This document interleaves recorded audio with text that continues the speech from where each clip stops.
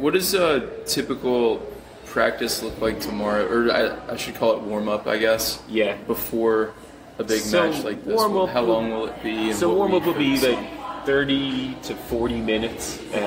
We got an extra few minutes at the end that we might do 1 or 2 more specifics, but in general the guys will just strike up and down through the middle. Yeah. Then they'll each go into one of their corners. You might get like Rajeev. It depends. Again, it might be tactical. So like if you're going to play against someone that stays back, then he might, look to get a bit more of a rhythm from the back. Just because he'll probably be hitting a fair few ground strokes in the match.